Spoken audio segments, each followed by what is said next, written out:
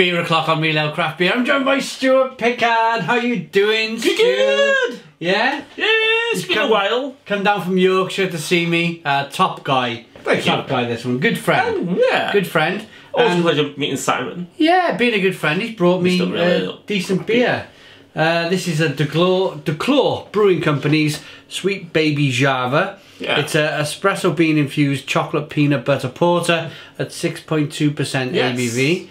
Stu, explain what this... So whenever you travel through the air and such, in the carriageway of the plane, the air will expand and pop the cap. So sometimes it's best to have prevention. That's why I put sellotape around the top.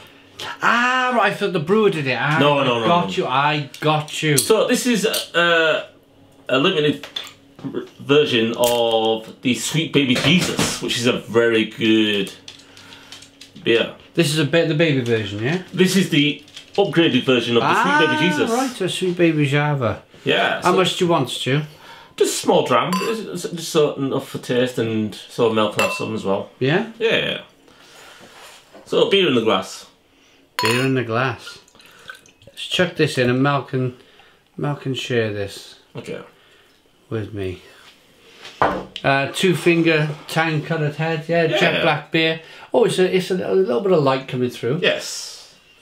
Yeah. Well, not too much. It's dark, reddish brown. Absolutely. But it smells good. Carbonation, yeah. Peanut butter's coming through. Really nice. Beer weighs in at 6.2%. Yeah. From Baltimore, Maryland, where I went November last year. Yeah, beautiful place. I managed to go to Flying Dog. Too many breweries. Too many breweries, only so much beer. Yeah. You definitely get the peanut butter. You also get the hops on the back end. Like it's like berry, like plums. I thought it's nice and not overpowering. It's just nice and subtle. Plums and figs. Yeah. Yeah. Let's dive in. Cheers. Cheers, everybody.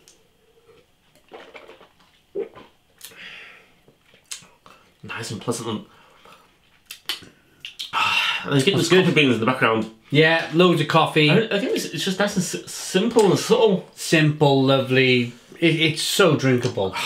So drinkable. The Sweet Baby Jesus, I had a 6-pack. Yeah. $10. And for 6 of the beers, yeah?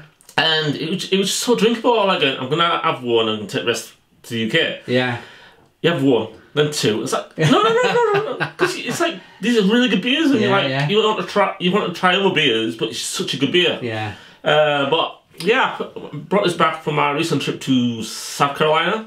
Luckily to share it with Mel and Simon today. Yeah. And it's such a good beer. But I do recommend trying the Sweet Baby Jesus if you get a chance. Check out this, man. I'll link up in the description box. Ginger Ale Trail. Hey, you almost said it the way, was. I said it the right way this time. I remembered. This guy's a top guy. Yeah, we've been friends for years and years now. The joys of beer is a social lubricant. Yeah, exactly. It's a very social thing. Yeah, you meet so many beautiful people over the years from beer communities and such. And I've managed to travel all over the world via Beer Drinkers United. Drinking beer. Travelling the world drinking beer. This man, he's brought this back from America, from Maryland. But anyway. Fantastic. No worries. Till next time. Check out Simon Martin, the Real Ale Craft Beer. I'm going to carry on reviewing this then, Stu. Check out Stu, he's great. He's got a fantastic mouthfeel. Creamy, chocolatey. There's a lot of hops on the back end, plums, figs and prunes.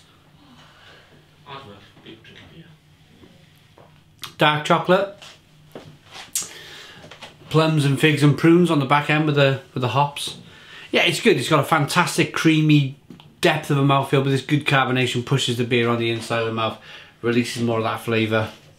Yeah, I'm going to go and sit with these guys now and enjoy this beer. I'm going to rate it first. I reckon I'm going to give that a Stone the Crows 9 out of 10. 9 out of 10 from Real Ale Craft Beer. Please put your comments in the comments box, subscribe to our daily beer and food reviews, give us a big fat thumbs up. Boom! Cheers.